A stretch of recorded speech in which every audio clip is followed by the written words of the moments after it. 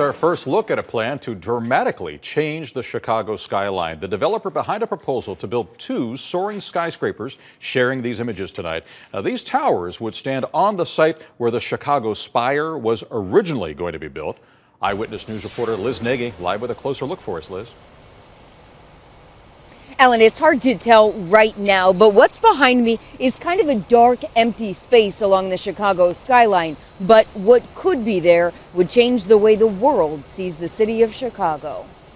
Chicago's skyline could be transformed from a deep, now overgrown hole in the ground, once the site of the infamous spire that never was.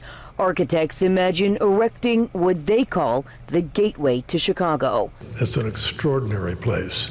It's the newest creation of the man responsible for the country's tallest building, New York City's One World Trade Center. Where you have where the river comes down and enters the lake, that's an extraordinary motion, but it also happens to be a place of memory where the city itself was founded.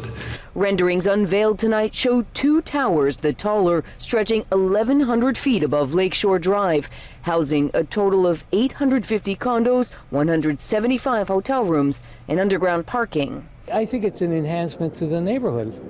I mean, let's fill the lot up. I am very concerned because we're very crowded right now. Did you ever walk down Illinois? It's quite claustrophobic. Beyond the tower, developers plan to finally create DuSable Park, a long-promised space that sat empty for decades.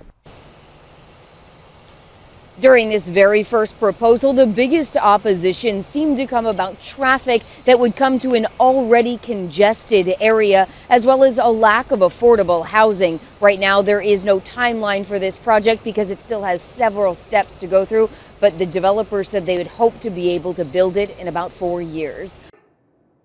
Hey, if you like that video, be sure to subscribe to our ABC7 Chicago YouTube channel.